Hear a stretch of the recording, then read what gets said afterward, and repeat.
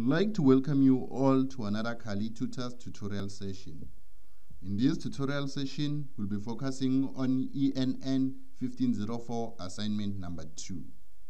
If you haven't subscribed to our YouTube channel, please subscribe to get access to the latest videos the moment that we upload them. If you haven't downloaded our application, please go to Google Play and download the Kali Tutors app. Without wasting your time, let us read the background information for assignment 2 and try to answer the questions. If you haven't looked at your assignment 2 question paper, this information was taken directly from that question paper, okay? I am going to read this information so that those of you who haven't really looked at the question paper can benefit and understand where we are going with this tutorial session. Okay, this information reads as follows. Save Lives, a non-profit organization, received donations on behalf of communities affected by recent devastating floods. Several complaints were lodged by residents of Progressville who claimed that they did not receive the vouchers intended for them. Some residents claimed that the Save Lives staff favored their friends and accepted bribes from the recipients of the vouchers.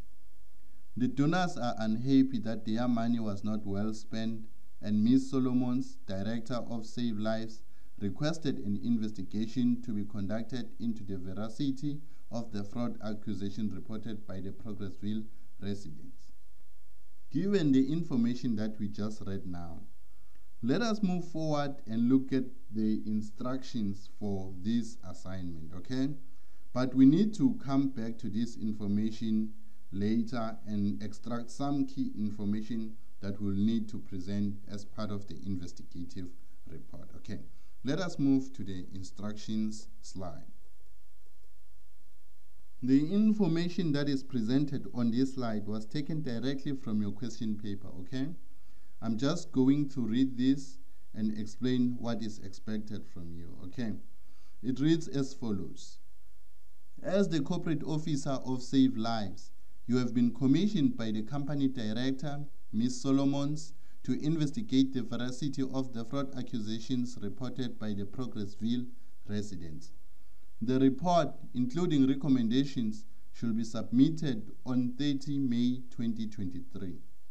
Your report should be at least 2 to 3 pages in length. Use the following headings and subheadings, okay? The first thing that you should include in your report is the title, which will then be followed by the terms of reference, which will be followed by procedures, which will be followed by findings, and then conclusions, then recommendations, and lastly, you must include the compiler's details and date of submission.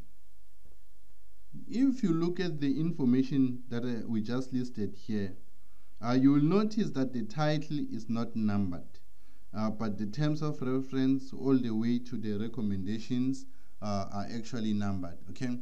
That is exactly what you're supposed to do in this report. Your terms of reference will be your number 1, which will be followed by your procedures, which will be your number 2. But under procedures, you will have a list of steps that you will have taken to investigate the matter, okay? So you might have, or you will have 2.1, 2.2, maybe up to 2.6 or 2. It's up to you, but the minimum that you should aim for is like 4 subheadings, okay? So you might have 2.1 up to 2.4, but don't aim for anything less than that, okay? So under your procedures, you will state what you have done, okay, as 2.1 and the reason for doing that, okay? Then after doing that, you will link what you have done under 2.1 with the findings, okay? Since you have done 1, 2, 3, okay, what was the outcome, okay? Then you write that here, and then your conclusion here, you will combine or you will synthesize the information, okay, and your recommendations. This is where you'll make suggestions, okay, the way forward, okay? So, okay, let me not bore you with this information because we are still going to discuss each and every item on this particular list here. So we'll start with the title, go into details as to what is expected from you. Okay, then we'll move on to the terms of references.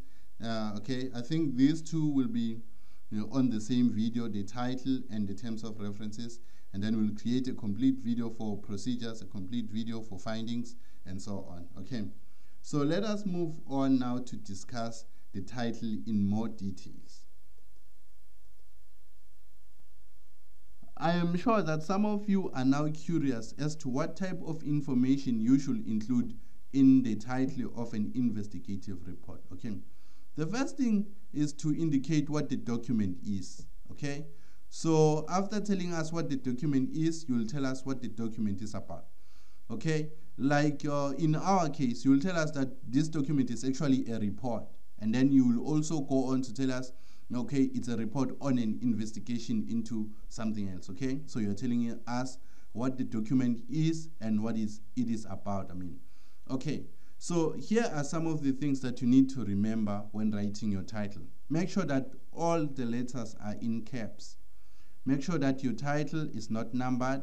Make sure that there is no full stop at the end of your title. Okay, so my rule of thumb when writing a title of a report is I start like this.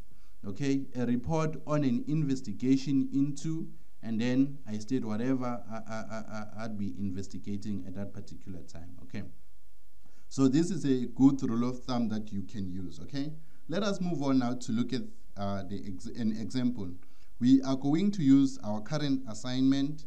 Okay, or we'll come up with a title for our current assignment. Okay, so let's move to an example. Okay, so this is a typical skeleton of your investigative report. Okay, so my title in this case will be a report on the investigation into allegations of fraud leveled by Progressive Field residents against Save Lives staff members. Okay, as you can see here, there is no full stop, there is no numbering. Then after stating this title here, just underneath it, you will write your number 1. Okay, this is going to be your terms of reference. Okay, so after writing your terms of reference, you'll include the other parts here all the way to the compiler's details. Okay, so this is basically what is expected from you when you're writing your title. You don't have to copy this one here, but if you feel like this makes sense for you, you can take it as it is. I don't think you'll be flagged as someone who plagiarized, because come on, how many ways can you write the title? Okay, yeah, okay. So let's move on now to look at the terms of reference and discuss what is expected from you under the terms of reference.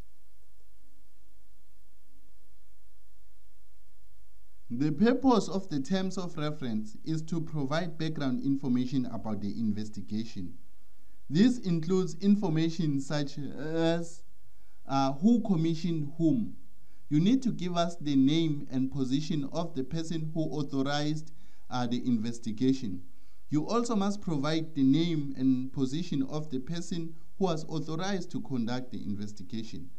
You must also state why the investigation had to be conducted.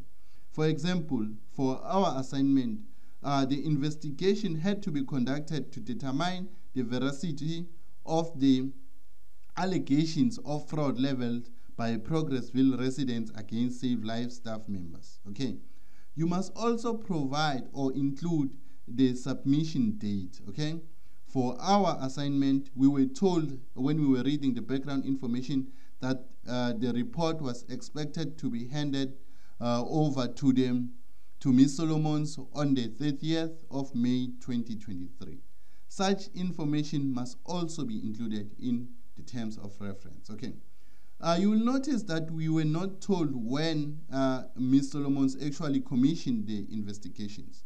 If you will come across a case like this where there is missing information that has to be included, you have to make up your own date. Okay, come up with your own date. Remember, whatever we're doing under ENN1504, it's like fictitious. It's not real companies, it's made up stuff.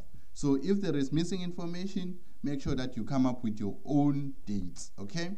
So let us look at an example of how to write your terms of reference for this particular assignment, okay? Given all that we have discussed so far, this is what my terms of reference will look like, okay? Please note that I have numbered this here, so you should do the same. You should number terms of reference. You can make this one bold if you want, okay? It doesn't really matter, but it must be numbered, okay? Then underneath the title terms of reference, you need to have one paragraph, okay? Just like this one. So my terms of reference reads as follows. On 1 January 2023, Ms. Solomons, the director at Saves Lives, requested Mr. Kali Tutas, the corporate officer, to investigate the veracity of the allegations of fraud leveled by Progressville residents against Save Lives staff members. The report, including recommendations, was due on 30 May 2023. You'll notice that I have included a date here when this actual report was commissioned. You can come up with your own date. Remember, it's fictitious. We are making up things here. We were not given this information. We know that this information is required under terms of reference, so you can come up with your own dates, but it should make sense. Don't come up with a date that is later than 30 May 2023. Come on, guys. That wouldn't make sense. Okay, so let us move on now to look at procedures, okay? Procedures must come right after your terms of reference. In this section, you explain the methods you use to gather information needed to draw a conclusion regarding the matter being investigated. So when someone is reading your procedures, it must be clear which methods and sources of information were used during the investigation. Okay, so some of the methods that you could use to find information includes questionnaires, interviews, consultations, meetings, research, documents, personal visits, and observations, okay? The actions taken are guided by the type of investigation being conducted. In the next few slides, we are going to look at the steps that you could have followed to investigate the fraud allegations, okay?